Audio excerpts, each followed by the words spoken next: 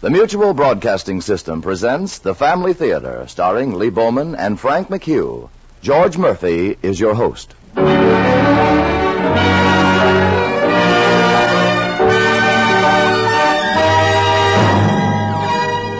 More things are wrought by prayer than this world dreams of.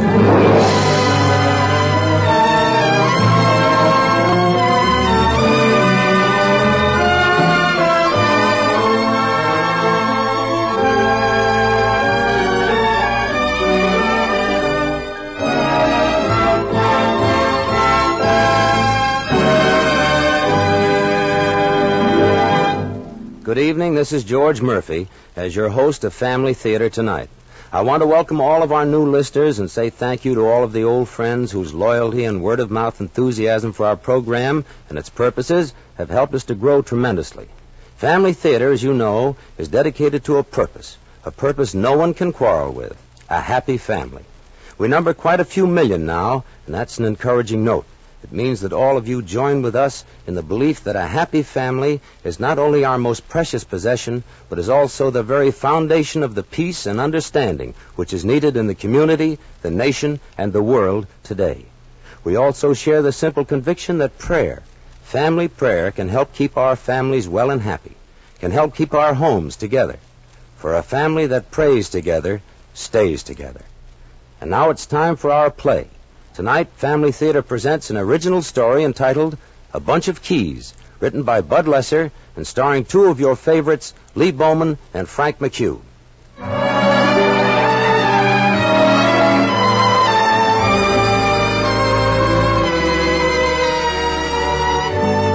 I'm the proprietor of the only decent eating place in Boston. So naturally, I know most everyone in town. Oh, a few people try Miss Madigan's once in a while. But they get tired of the tea room whipped cream goo. So they come back to Jimmy. That's me. Oh, you wanted to know about Joel Hammond. Well, it's an interesting story. I can't tell you the ending because the ending hasn't been lived yet. But I can tell you quite a bit about the beginning. It was one of those warm spring mornings that makes you glad you're alive. Only the down-and-outer who stood in front of my place wasn't interested in the weather, or life, or anything, but the aroma of the coffee I was making. I was about to go out and tell him to come in and have a cup on the management when that Louise McGowan came along. You know, that cute little girl with the big eyes. She had her head buried in the morning paper as she rounded the corner. Oh, I'm sorry. I didn't see you. I guess I... That's all right. You don't weigh very much. Oh, I guess that's because I dash around so much. Oh. Is Jimmy's open? Yeah. Can't you smell the coffee? Yeah, and I do need a cup. Well, sorry I charged into you. I'll be sick. Hey, wouldn't you like a cup of coffee? Thanks. But I just had one down the block a ways. There isn't any restaurant down the block a ways. Oh, come on. I do owe you a cup of coffee at least. Why, you could sue me for dangerous walking. Come on now. I've been down on my luck, too. I tell you what, you can sit at the other end of the counter if I'm not your type. I'd love a cup of coffee. And I'd like to sit beside you if you don't mind. I haven't talked to anyone in almost a week. Good morning, Louise. Hi, Jimmy. I brought you another customer. You know, you should be paying me commission. Let's see. Orange juice, toast, and coffee for me. And you'll have the same, plus some ham and eggs. Double order. I really shouldn't Look, let let's sit in the booth. We'll have more room to spread out the paper in case we want to read.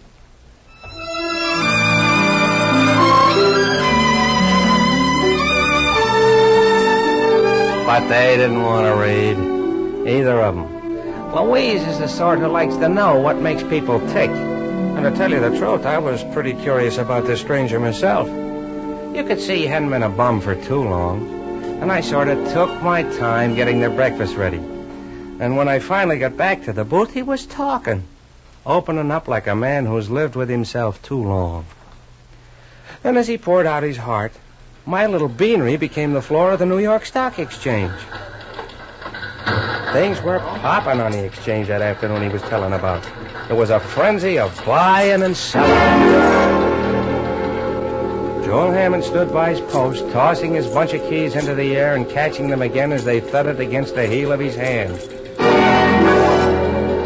This key business used to serve as a sort of a barometer, and some of the other traders used it in buying and selling. But that day, the keys went up and down at a mile-a-minute clip. The wise boys knew there was trouble in the air. This is Hammond. Put me through to my office, please. Harry? It's taken another tumble. I'll need some help. Nope, the bottom's out of industrial, too. I'll have to call on Lester and you, too. Oh? Oh, I see. Of course I understand. Hammond again. Will you get my fiancée for me on the phone? It's Plaza 3. Yeah, that's right. 3 more points. Hello? Hello? May I speak to Miss Richmond, please? Oh, Violet. I didn't recognize your voice. Violet, things have gone a little sour here. I'm afraid I'll have to borrow those bonds I gave you last week to hold for me. No, not yet. But if I can't raise some big money in a hurry... Oh, I see. It wouldn't be convenient for me to be washed up either. Well, it's nice to know the score, Violet. Never mind, then. Have a nice time at the party, dear. Alex, I won't be needing this key. Will you see that it's turned in at the exchange office? Here, for your trouble. I'm not that broke.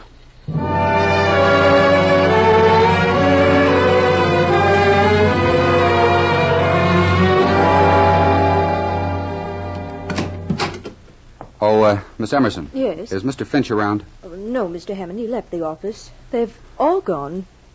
I could have guessed it. Miss Emerson, I won't be around for a while. Someone might like an extra key. The cleaning woman, maybe. Here. A bunch of keys were still being tossed in the air as Joel took the elevator down. And he walked out of the office building for the last time.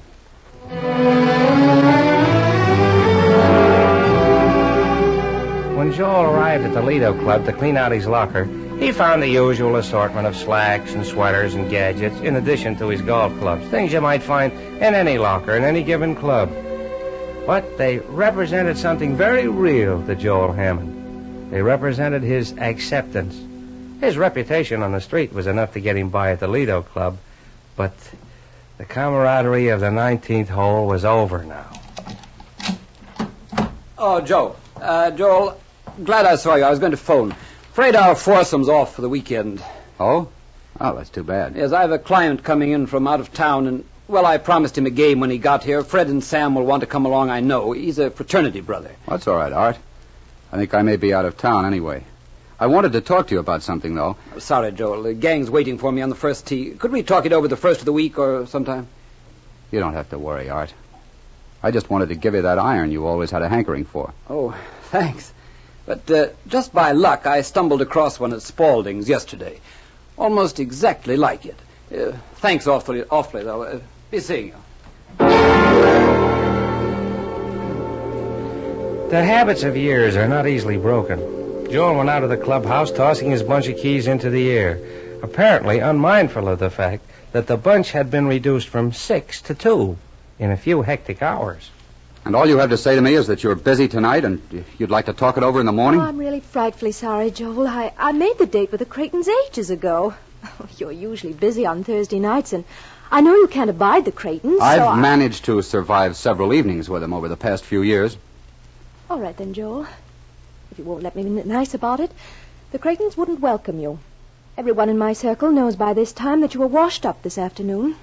Now they're saying, what could Violet Richmond ever have seen in that big farmer with the loud suits? Violet, I got rid of the suits you didn't like 3 weeks after we met. And I got rid of that loud car you didn't like this afternoon. That too, Joel. Oh, I'm really sorry. Sorry enough to marry me and go away somewhere? Make a new start? Let's not make a scene, Joel. Oh, there were times when I thought we you might. You had money and I was willing to help you spend it. But you're still a Horatio Alger farm boy under that pinstripe. And if I wouldn't marry you then, I certainly wouldn't now. Well, there's no denying your honesty. I'm sorry I held you up. I'm going up to the lodge until I can figure this all out. And, oh yes, give the Creightons my love. Joel Hammond left for New England the next day. All that was left of the past hung on his keychain. It was the key that opened his country lodge. The big, rambling place came alive as Louise made Joel tell her about it, between mouthfuls of ham and eggs. And you could hear something of how he died there, a little at a time. I didn't do much of anything there, but I kept telling myself that this was what I needed. Long walks, hours in front of the fireplace, an occasional trip to the village for food. You, cooked it yourself? Oh, I let the caretaker go the first day. It took almost my last dollar to pay him off. Oh. And after that, you were completely alone? For a month. Maybe more. I didn't keep track of the time. I slept a lot. When I slept, I didn't think so much. And then I had a visitor. Oh? He brought me a letter about an engagement present. Who was the letter from? Well, it was signed by a lawyer, but it was really from Violet. It tied the pink ribbon on the whole situation. I see. She wanted something, but you had nothing left, huh?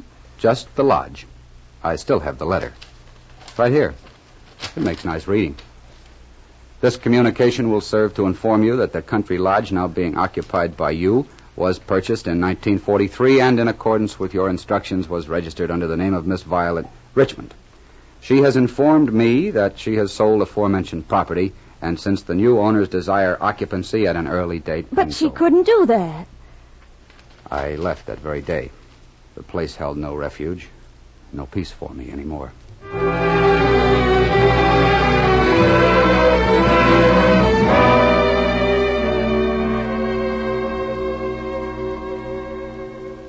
What could I do? I studied the want ads at night, but no one advertised for an ex-boy wonder of Wall Street. But, Joel, your experience in business must have been worth something. Oh, sure. Talented fourth at golf, second at gin rummy and night clubbing, desires responsible position where he can lose his employer's money as rapidly as he lost his own. With that attitude, you couldn't possibly get or hold a job. Oh, I tried things to build up my morale. Liquor, a book on how to be a success, copying some of the easy come, easy go boys I bumped into in my wanderings. I really tried to shake this thing, but I couldn't. This morning I've really hit bottom. I'm accepting charity, a handout, and from a woman. Now I've tried everything. No, not everything. Oh, so now I get the lecture. Now I'm told that I needed a good woman, or religion, or faith in God, or something. You filled my belly, and now you can save my soul. You'll get a special merit badge in the Girl Guides. Or you can tell your Sunday school class how you saved a sinner. I'm much too busy to save your soul. Here, Jimmy, I'll be seeing you. Oh, I'm sorry. I was very rude, wasn't I? Yes, you were. But I understand. And you won't rush off for another moment? Oh, I really have to. I wanted to get to the office early so I could leave in time to get my apartment cleaned up. Well, why don't you let me do that? Oh. No, it would be a way of paying you back for breakfast. Oh, I wouldn't think of letting you... No, I mean it. I'd like to do it. It's more than just paying you back for breakfast. I'd like to polish the stove and scrub the floors until they shine. I'd like to lose myself in a sea of soap suds. I'd like to show you that I could... All right, it's a deal. The apartment's just down the side street around the corner. 331 Maple, apartment 30. Oh, here's the key. You can bring it back to Jimmy when you're through. Do you really need a job, fella? I haven't got a nickel. Well, I can use a helper. Could you wash dishes? Maybe do a little light cooking? You know, fry an egg, maybe fill the coffee urns? I think I could. But I've got to clean that young lady's apartment first. I promised her. I could come in late this afternoon. Oh, I don't need you in the afternoons. Suppose you start tomorrow morning. You clean the place up, get the coffee started, maybe wait on a few early birds before I get here. Oh, you know how those coffee urns work? Yeah, I watched you through the window this morning. Well, then you're all set. Oh, you'll find a razor and a clean apron in the back room when you get here. You'll be opening up, so you'll need my extra key. Here, catch. Atta boy. Hey, you ought to be playing for the Dodgers.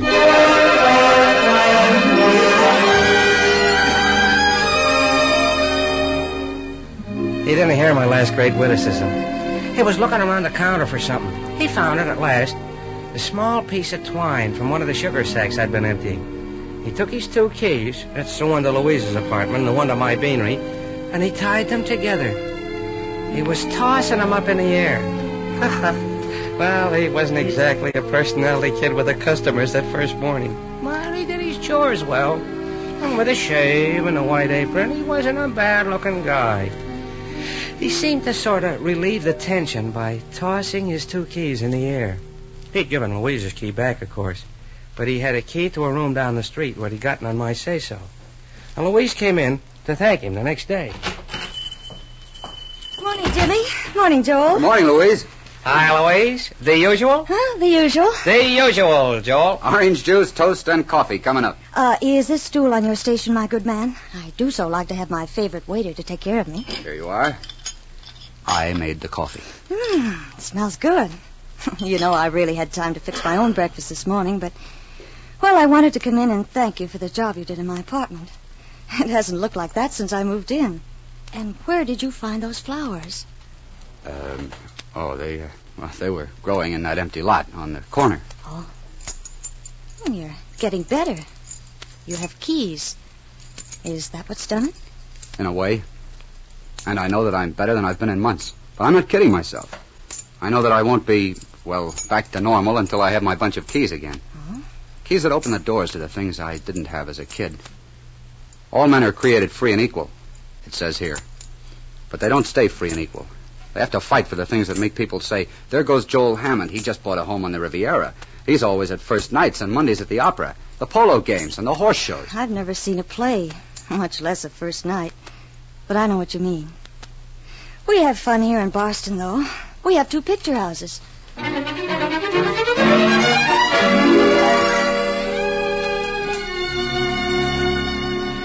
Joel and Louise took in both the Orpheum and the Bijou that week, and he continued to work for me. After that tirade the first morning, he seemed to settle down to his new job, assistant to the owner of a beanery in a 1-horse town. And then suddenly, after a few months, he quit. He didn't say why. I didn't ask. But I had an idea. He'd gotten a chance to add another key to his new bunch. Well, here I am, Mr. Bryant. Which is my desk. Your desk? The whole shebang is yours. You're the manager. Well, I'm sorry to seem like an ingrate, Mr. Bryant, but this whole thing doesn't make sense. You offer me a job as a real estate salesman at twice what I was getting at Jimmy's, and now you tell me that I'm the manager of the whole outfit? I liked your manner the first time I laid eyes on you. And I have confidence that you can make money for both of us. The salary's only a starter. All right. Go ahead. I need money. I have to have it if I'm going to get where I expect to go. Again. But I have to know the setup. Why did you pick a town like Boston? And what made you select the assistant hash slinger in a lunchroom as your prize salesman? Oh, get off your high horse, Hammond. Joel, the deal's on the level, but I'm not making any claim to being a philanthropist. I'm a businessman. Yeah, I know you built that swell new house way out near the airport. But you wouldn't need a salesman to sell that house in these times. I'm going to build 500 of those houses, Joel, my boy. And I'm going to rent them to veterans at low rents, and they'll fill up in a hurry. Well, they sure will. Veterans need homes. But you say you're a businessman, and there isn't much profit in becoming a one-man veterans housing committee. Where's this big profit? Gad, you are a suspicious soul. And I'm glad you are. This way you'll be able to answer others when they put these questions. The deal is simple. With 500 new families moving into an undeveloped community, there's a great opening for the local businessmen. The project will need markets and hardware stores, maybe a movie house, even a restaurant, any number of things. It'll be a little city all by itself. Yeah, where does the profit come in? I've bought all the property around there. Got it for a song. And we're going to sell it at a very handsome profit. Sounds good. But where do I fit in? Oh, you've met most of the local businessmen since you've been working at Jimmy's, and they like you, according to all I hear. You've got to sell them on the idea of helping us help them make Boston grow. I couldn't do it, and maybe you can't either. They're suspicious of anyone who hasn't lived in the town for at least 25 years. But if you were to sell Jimmy the idea of becoming the president of our community plan, they might go for it, eh? The folks in this town think a lot of him. He gets the credit for providing homes for 500 veterans and a new center for profitable stores. And I sell a lot of land I got cheap at a real profit. I'm figuring you in for half.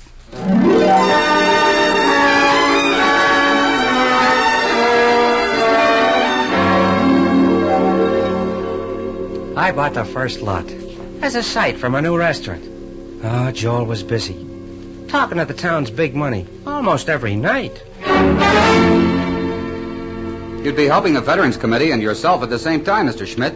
They have to have a meat market. Jimmy sees things our way, Mr. Gardner, and there'll be lots of kids who'll need new shoes in the new project. Yeah, Jimmy bought the first lot. But we'll need a drugstore, too, Mr. Skinner. I don't think the soda fountain will hurt Jimmy's business too much. A furniture store? Should do well, Mr. Levy. You'll also be giving the vets a hand in building up the community.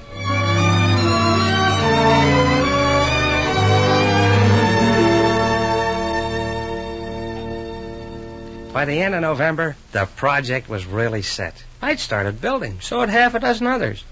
Aside from that imposing first sample house, things were going slowly across the boulevard from the store property. Oh, we knew it was tough to get enough material for 500 homes, and Bryant kept running down to the city in quest of building material. Oh, Joel was as busy as a bee. Naturally, he didn't have a great deal of time for Louise, but he certainly never looked at another girl in town. No, sir. Louise was for him, all right. Gee, it's good to see you smiling, Joel. I'm glad the project's really going over, even if it has meant that I haven't seen so much of you lately. Well, it's just about wound up now. And when the last deal's made, I kiss little old Boston goodbye. Oh. Baby, don't look like that. When I leave here, I want you with me as my wife. I'm going to take the money I made here, and I'm going to hit the street again. And I'll hold on to it this time. And you'll have everything you ever wanted. A big house, servants, a limousine a block and a half long. A home on the Riviera, first nights at the theater. Yes, Louise. No, Joel. No, those are the things you want. Everyone wants those things. That's what we all work for. What else is there? The things your New York friends would probably call corny. The respect and friendship of your neighbors. People like Jimmy. The peace and self-understanding that can come only through simple prayer. A love for each other that doesn't depend on cars or mansions. Louise, you don't understand. You know, I thought at first you were finding your way to these things. But you aren't working for the veterans, Joel. You're working for money. You want to get back to Wall Street. You want revenge.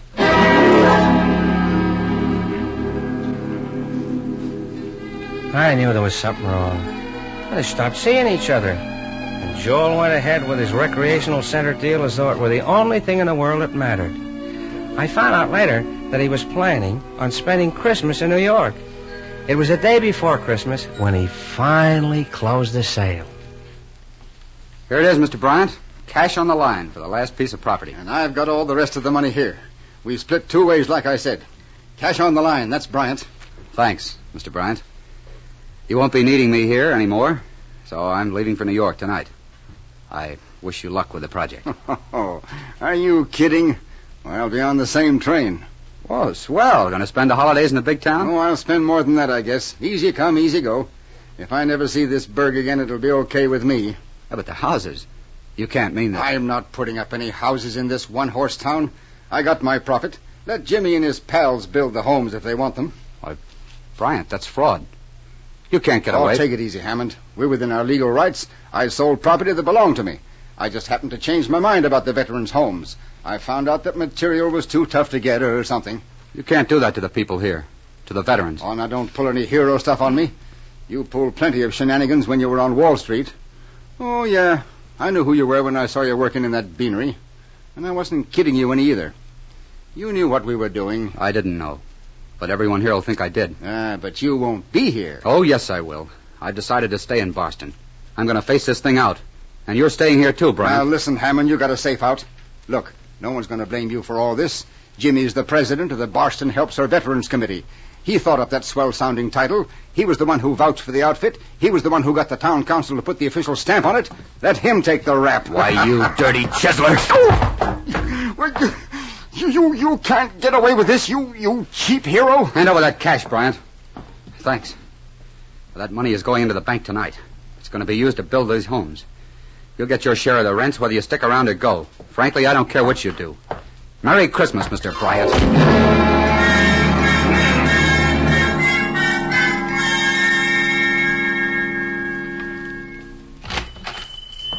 Evening, Jimmy. Hi, Joe. Hey, what happened? I had a fight with my conscience. Do I look all right, Jimmy? You look better than I've ever seen you look before, Joel. I went to Louise's before I came here. She isn't home. You wouldn't know where I could find her, would you? Christmas Eve? She's probably in church. Thanks, Jimmy. Merry Christmas. Merry Christmas to you. Hey, look, if you aren't doing anything tomorrow... See you later, Jimmy.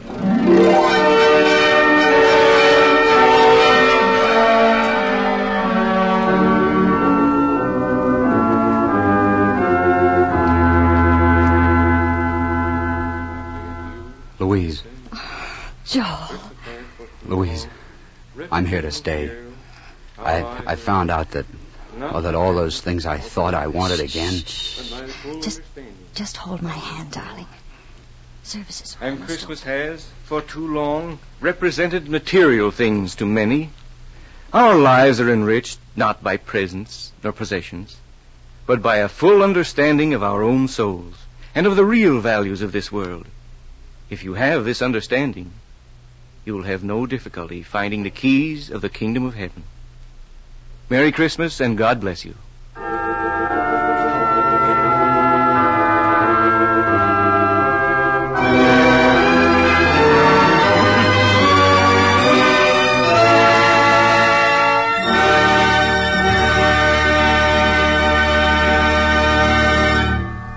This is George Murphy again, and I know I'm speaking for all of you when I express my thanks to Lee Bowman and Frank McHugh for telling us the story of A Bunch of Keys.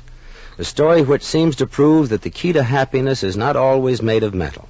You know, every one of you listening in has a story of your own, one that's still being written, the story of your life. And the wonderful stories, those you can be proud of, are probably not at all unusual. They're about a boy and a girl who got married, stayed married, and raised a happy family. Now, if that's your story, you're pretty lucky, and you know it. Because keeping a family together and happy isn't always easy. Raising kids the right way isn't always easy. But then, anyone in his right mind knows that nothing worth having comes easy. Keeping a family together and happy is an uphill fight. Problems all the way, granted. But remember, you don't have to climb that hill by yourself. Have you ever thought of asking for help? Ask God's help. Ask and ye shall receive. You know that. No family is so self-sufficient that it can ignore God. There's no problem so big that it can't be solved with God's help. So pray. Pray together with your family. Thank God for what you have and ask Him for what you need. Do that, and you take the biggest step you've ever taken towards one of the most wonderful things in life, a happy family.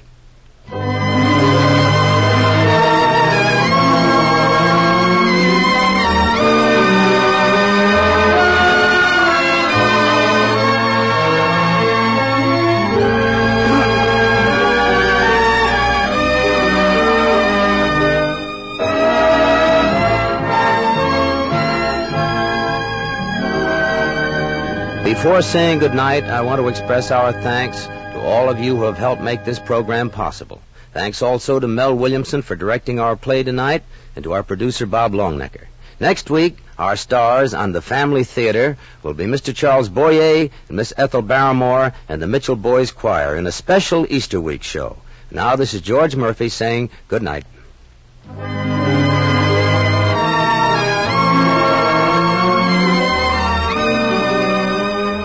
This series of the Family Theater broadcast is made possible by the thousands of you who felt the need for this kind of program, by the Mutual Network, which has responded to this need, and by the actors and technicians in the motion picture and radio industries who have volunteered their services to fulfill it. This is the Mutual Broadcasting System.